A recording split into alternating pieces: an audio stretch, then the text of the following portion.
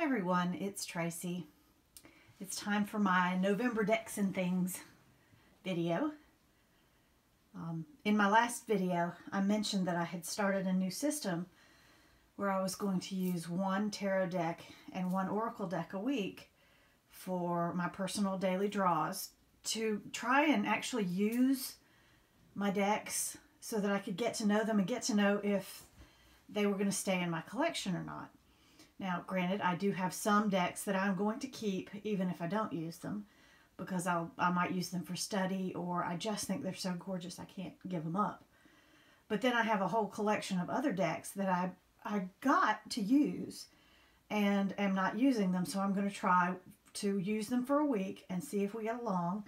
And if we don't, I will put them in a pile to pass along. And probably sometime in the new year, I'll start posting the pass along decks somewhere.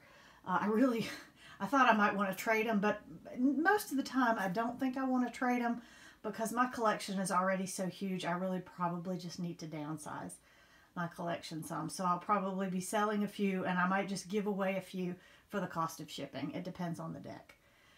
But I haven't decided exactly how I'm going to handle that because this is the first month and I've used 8 decks for the experiment, and it has gone very well because a week for me is enough time to get to know the deck well enough to know if I want to use it. If I try to use a deck for a whole month, I just get bored with it and I move on, and I don't use it for a whole month regardless of my best intentions. So here are the decks that I used in November for this experiment, and I started out with Stella's Tarot. I got this deck in a trade at some point. I don't even remember who from, so I'm sorry. I haven't trimmed it or anything. It's a nice deck. The images for me are just a little bit too small to see. And I've seen Katie Flower's trimmed version, and that's nice, but that doesn't help with the image size issue. So I did not connect with this deck. This is not going to be a deck I use on a regular basis. This one is going to go into the trade pile. And the same week that I used the Stella's Tarot, I used the Black Moon Astrology cards for my Oracle deck. And these are pretty nice. I like them. They're relatively new. I don't know if you can get them in the US from like Amazon yet. I had to get them from the Book Depository, so they came from Australia. I don't know a whole lot about astrology. I know nothing about astrology. So I was looking for a deck that might help teach me a little bit about astrology and at the same time be an oracle deck that I could use just as an oracle deck. And I think this one might help with that. I really love the images on this deck. They're beautiful. They're collagey, but in sort of a ethereal sort of way. And there are, they're more than just the 12 zodiac signs. There's planet, like here, this is Mercury retrograde. We have a moon for the soul. We have houses, the different houses. And using this deck for a week, I haven't gotten to know it well enough to know what all of these things mean, but I have gotten to know it well enough to know that I want to keep using this one. So this one's going to be a keeper. I might have to do a borderectomy on this one. I'm not sure yet. I think those beige borders are holding stuff in. I mean, if you look at that card, it's got a lot of vitality to it. And if I take the borders off, it might be too much. It might kind of explode all over the place. Or it might be really, really nice. So I'm not sure yet whether or not I'm going to take those borders off. But we'll see. So that was week 1. Week 2, I picked up the Kuan Yin, Wild Kuan Yin Oracle. and the Voyager Tarot. And if you watched my last video, I talked a good bit about the Voyager Tarot and the fact that I think the artwork is heinous and hideous, but I love this deck. I can read with this deck. And isn't that the point? These are actually, I put them back in order. I was comparing them to the Thoth deck to see if the keywords lined up with the Thoth, and they don't. But this is just, I mean, the artwork is horrible. The color of those borders, sort of pea green, is awful. But the images that he used on the cards make sense to me. They click with me. I understand the meaning he's trying to convey in the images from the images. And it doesn't hurt that the book for this one is just really great. Really great. So I showed enough of this one. Oh, that's a great one. And in the expanded book that I have, every single small image from, you know, Jupiter to this person to that hand, everything was explained as to why it was there. So I really like this deck. This is definitely a keeper. Unfortunately, I cannot say the same of the Wild Kuan Yin. The artwork is gorgeous, just gorgeous on that deck, but the deck makes no sense to me. And I think I have since discovered, after going through a few more of my Oracle decks, that Alana Fairchild is just not for me. I just don't get the message that she's trying to convey. And that's a beautiful, beautiful image. I don't understand from looking at it what it has to do with the keywords. And then when I read in the book what the card means, I don't get the connection between the text in the book, the image, and the keywords. Sometimes they would, at least the keywords and the text from the book would make sense together, but then the image wouldn't make sense, or the image and the text in the book would make sense, but the keyword wouldn't make sense. And that's just me. You know, that's me. Some people love this deck. I know that. But this is not going to be a deck that I can use. I don't like that some of them are landscape and some of them are portrait. I love the artwork. I mean, isn't she just the most gorgeous person? But looking at that image and the keyword, the Snow Shepherdess, I get no intuitive hits off of it. I have to use the book. And there are decks that I have to use the book for, but I don't know.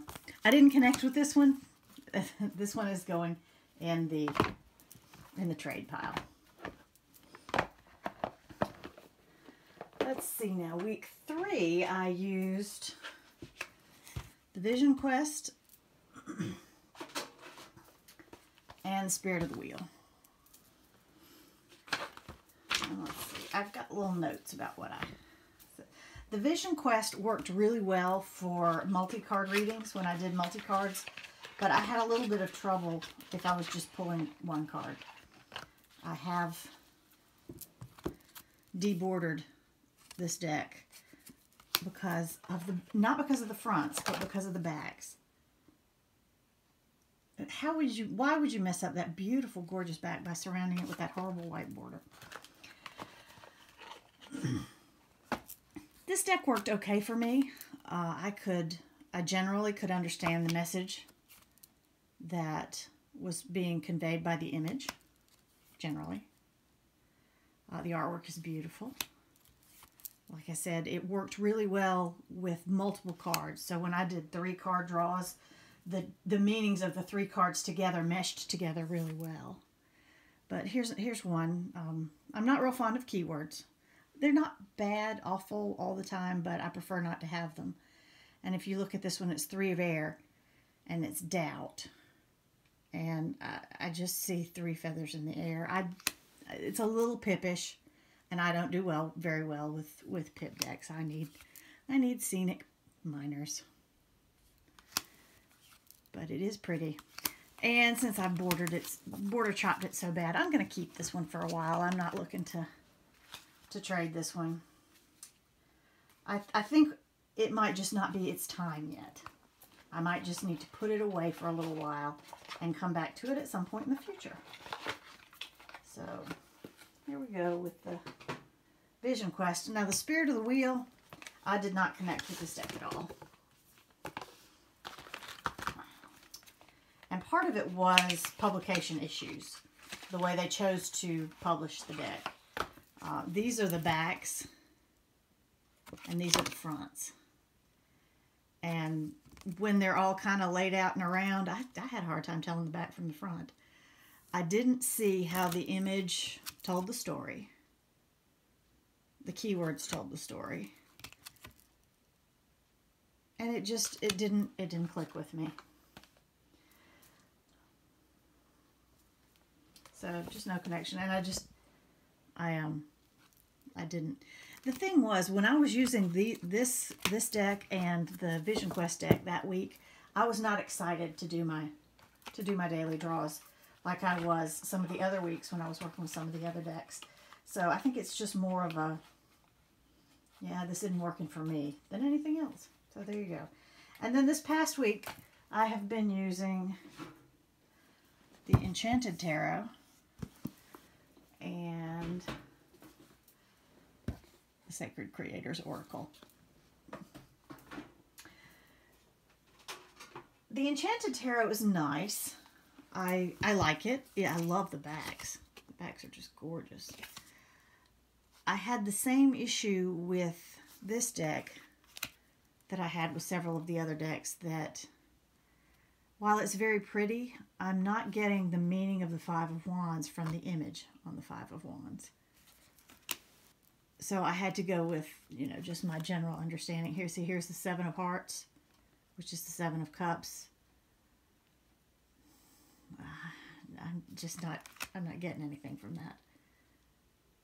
And while it's a pretty deck, and I'm not looking to get rid of this one either, it's probably not one that I'm going to be pulling out very often. It was when I was using this deck that I discovered that I needed the picture to actually tell me the story, or else just put words on the deck and don't bother with the picture. There's lots of, you know, see, look at this card. There's lots of pretty imagery on this card, all this frou-frou fluffy fan stuff, but that doesn't help tell the story. So I've discovered that I want 99% of the image that's showing up on my card to help tell the story rather than to just be there for decorative purposes. Yeah, I think those fans are just there to, they're fans on all of the majors. So there you go. Just, I'm going to keep this one. It's so pretty, and I might pull it back out and use it again, but not my favorite. Sacred Creators, on the other hand, is one of my favorites because it's just words. And I like words. Words work for me. And I also think that the coloration is very attractive. So definitely keeping the Sacred Creators. It goes very well with lots of decks. But one of my favorite Oracle decks is the Color Mage, which is nothing but a color and a couple of keywords.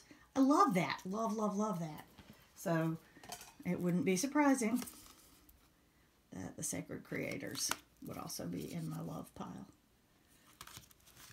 And I'm really excited to see her new tarot deck. So those are the decks that I used for those daily draws in November. I also did a little bit of Into the Wildwoods.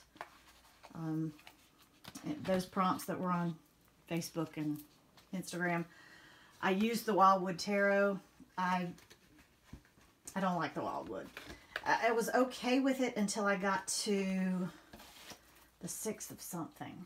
I can't remember what it is. Sorry, I don't have that one pulled out.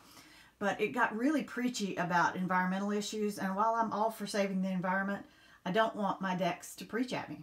I want my decks to give me messages and let me preach it myself. So that was it. It's kind of like when I was working with the Deviant Moon. And I started reading the big book for the Deviant Moon. And his interpretation of so many of the cards well, particularly the Hierophant, was so very negative that it just completely turned me off. I said, this is not for me. So I had that same reaction to the Wildwood. I probably won't get rid of that one simply because it's so inexpensive that why would anybody want to use a copy when you can get a brand new copy for like $12?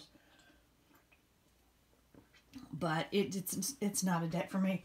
And that's just been very interesting so far in this 4-week experiment, that out of the 8 decks that I've used, I've found 2 that I really liked, one that I liked, and then the rest of them were or no.